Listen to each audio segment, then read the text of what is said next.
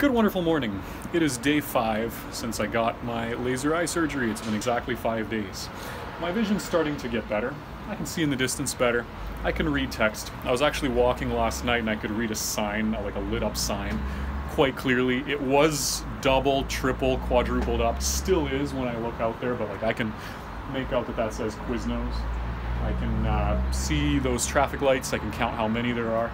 So definitely an improvement, but it is improving very gradually and slowly. That's kind of the thing with PRK. It's a waiting game. There's no instant gratification. It takes patience. That said, that's really the only inconvenient thing. There's, nothing to be scared of. No real pain. I experienced a bit of pain on day 2, but other than that, my eyes have forgotten about the bandage lens. I've forgotten that I'm wearing one. The only inconvenient factor is that it does take some time to heal, but it's not particularly uncomfortable. Just do your drops, follow the regimen. I've got a whole little list of drops that I have to take every morning and evening so that the eye heals. But yeah, otherwise feeling great. I can definitely go for a walk. Probably not going to go cycling or anything like that today. We'll see how my vision is. But yeah, that's that.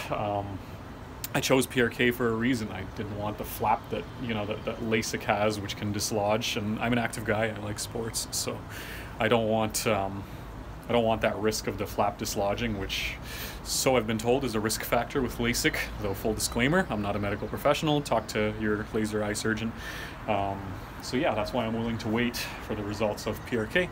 I'm going to show you what my eyes look like. So a lot of people, including my own wife, are like, I'm scared to look at your eyes, you got it lasered off, but it's a very non-invasive procedure.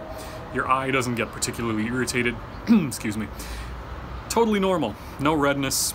There hasn't really been any noticeable redness other than 1 or 2 mornings in the morning, which can happen, on a regular day without surgery. But yeah, see, eyes look totally normal. I don't know if you can see the bandage lens in there, but yeah, that's that. Day 5 update. Not much else to say. We'll see how day 6 goes, and then on day 7, getting the bandage lens removed. Exciting.